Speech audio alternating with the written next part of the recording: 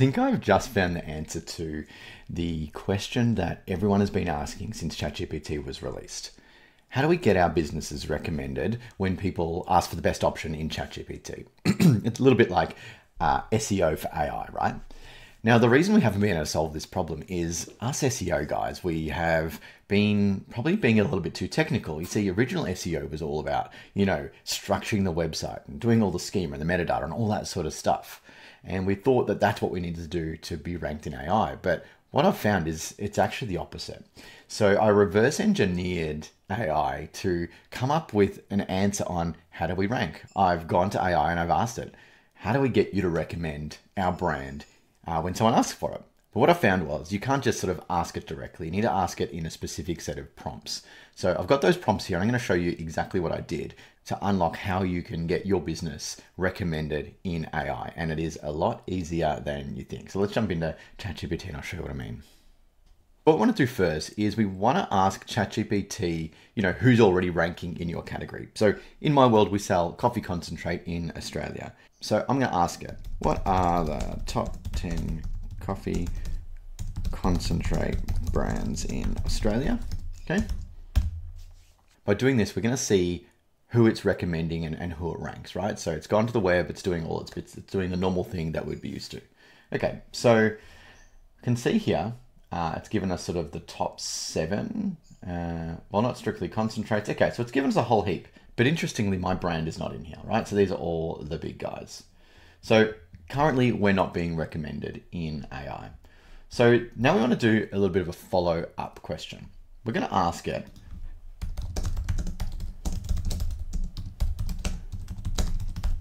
how did you come up with these results? By doing this, we're getting an understanding of what ChatGPT does to, get the right results and how it sort of puts them together. So firstly, we can see that it used a targeted Australian web search. So I went to the web and it used sort of the top keywords. This is basic 101 SEO and ChatGPT is going and doing that. Okay, then secondly, it referenced independent roundups. So it searched the web, but it's actually found other places that are recommending brands and it's starting to join these two together. It then went into category specific sites. So it looked at different sites to see whether or not they reference sort of the independent sites and the web search. And then it's even gone into very specific industry news. And then it filtered it out for relevance to see that, were the results that they captured relevant. So what ChatGPT is doing here is it's starting with a web search. It's then going out and spreading its wings a little bit. It's going to industry sites, it's going to reference sites, it's going to news sites, and then it's using its generative AI engine to pull it all together to come up with the best results. So it's touching lots of places across the web. So let's go to the next bit, and this is the part where we're going to ask why they didn't recommend your brand. What about Dose, which is the name of my brand? Okay, so it's telling me why I didn't appear in the top 10. Dose didn't appear in the current public top 10 lists I pulled from the review and product ranking sites, mainly because these list-based brands with high retail presence or high heavy mainstream distribution. This doesn't mean Dose isn't competitive, quite the opposite. Here's why it's not on those generic lists. Okay, so it's giving us reasons. All right, so one, most top coffee concentrate lists in Australia are dominated by the big products, the reach of this product, so the distribution reach, and the recency in market, okay? All right, so then it's given us some insight about our product. So this is how we stack up. Now it says opportunity for inclusion. This is where it's going to start to tell us what we need to do to rank. All right, so first few things it tells us is get into review platforms. So we want to send products to these sites. It's telling us exactly the sites to send it to. Boost retail marketplace. So sell in, other places, like sell it on Amazon or eBay. That's a really interesting one. Encourage customer reviews in public spaces. So rather than just review in our store, review in other places. Then it says, if you like, I can map out a PR and SEO strategy to get Dosed into the top Australian coffee concentrate lists. Okay, so interesting. Let's do one more thing. Even though it's told us this, I want to prompt it. I just want to get a little bit more info here. So I'm going to type in, why didn't you include it in your list? Okay, so even though it's told us a little bit, we're just going to ask it again.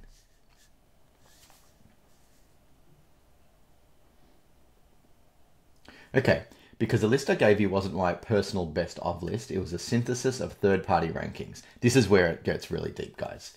and current market visibility. When I pulled top coffee concentrates roundup, I was working off published product ratings, mainstream specialty brands. Since Dosed hasn't yet been featured in any of those lists or had broad marketplace distribution, it simply didn't appear in the data sets that I use. Okay, so it's a bit like pulling Australia's top 10 cafes from a good food guy. You might know a hidden gem that's better, but they haven't been reviewed yet. That said, if we're making a quality-based list of visibility, Dose would be in it there for sure, just not yet in the public rankings.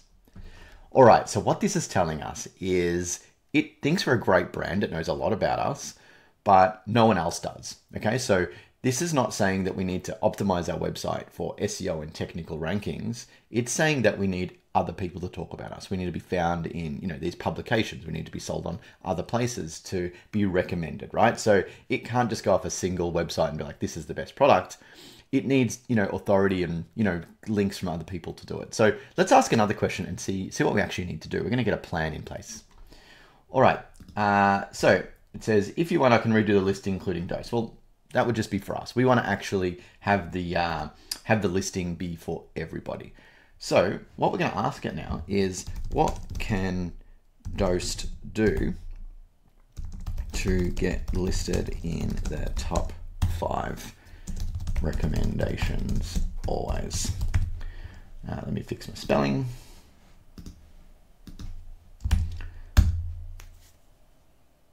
And so what should happen here is it should give us an exact plan of what to do. Okay.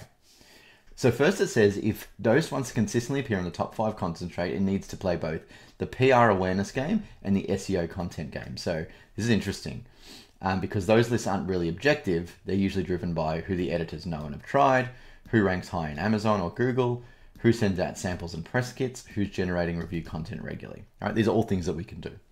All right, now here is the priority list that we need to do. First one is dominate the listicle game. Okay, our goal is to be featured in every best coffee concentrates in Australia article. All right, so what we need to do is outreach to publishers, send professional media kits, offer some exclusives. Okay, the first one. The second one is we want to win the SEO battles. This is where the SEO does come into play. When people search best coffee concentrate in Australia, Dosed appears on page 1. So we're going to create our own blog posts, optimize our product pages, partner with high domain. So this is just SEO like I usually teach on this channel. So you should just be doing all the basics for SEO. All right, and then we've got build public review volume. This is really interesting. Get 50 to 100 5-star reviews on a Google business profile on productreview.com.au, even Amazon. All right, so these are all super simple things. So what we could probably do here is, when we sell our products, instead of getting them to review on our website, maybe get them to review on these sort of third-party platforms. Super simple idea. So send them out an email with an email flow that says, please review our product. That's crazy easy.